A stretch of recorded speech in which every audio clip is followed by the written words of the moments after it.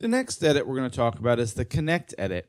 And the connect edit is something that is hard to explain exactly when it's required, because you can pretty much do everything you need to do with the edits we've talked about so far. The connect edit is another way of cutting things together, and it adds another track to the timeline, and it allows you to connect one clip to another and leave it and assign it to be linked to that point in time. And actually, to do this, I'm going to start by deleting this old cutaway we did here of the looking at the cards. We're going to use another version of that shot to do this connect edit. So again, when you do a drag and drop, let's go up here and just mark a little area of that shot here without any hands in it, just where he's looking at the cards there. And I'll just, again, play it out. All right, so we have a nice little section there. It's 2 seconds long. And by the way, right here, this is where you can tell the duration of the selected area. So once you make a selection, if nothing's selected, that just shows that a clip is selected. It doesn't show how long it is. If you select the clip, it'll tell you the duration. And if you grab an actual piece of the clip, it'll tell you the actual duration you've grabbed. Again, I think I've got it. Maybe the camera's a little bit shaky there. Let's move it over just a tiny bit there. And so I've got the range that I want to edit. And now I want to drop this in, but let's say I'm not sure where I want it to go. I know that at some point while he's looking, we're going to want to put in that cutaway to this little POV shot, but I haven't yet decided where I want it to go. So in this case, I'm going to drag and drop, but instead of dragging it onto the main, what we call the primary storyline, this main row of tracks, I'm going to drag it above the primary storyline, and it will become what's called a connected clip.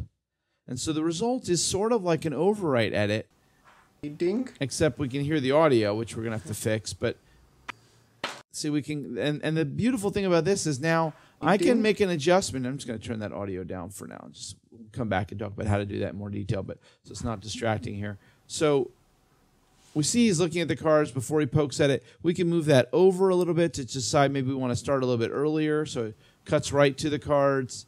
And then we have a little bit more time there, or we want to change the duration. I want to shorten it a little bit. I can just do that really simply and easily just by clicking and dragging the edge of it and move it around.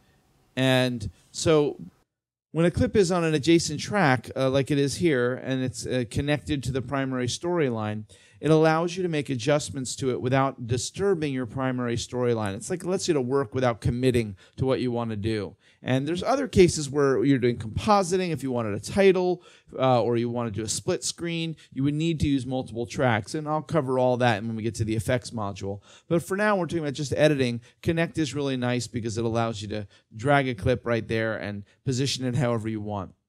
Furthermore, the reason we call it connected is because if we pick this clip up that it's attached to and move it, you see that connected clip sticks along with us and it retains its exact position. So because it's connected, it sticks along, and wherever I put it, you see it overlaps the next clip there. If I move it back to there, and I'll put it back where it was originally. So the nice thing about connected clips is that they stay connected no matter what. Now, again, I want to show you just a couple other ways to do that connect edit. I'm going to delete that and put my playhead back here. If you use your playhead to determine where you want the connect edit to go, you can do it using the button. Right here's the little connect button.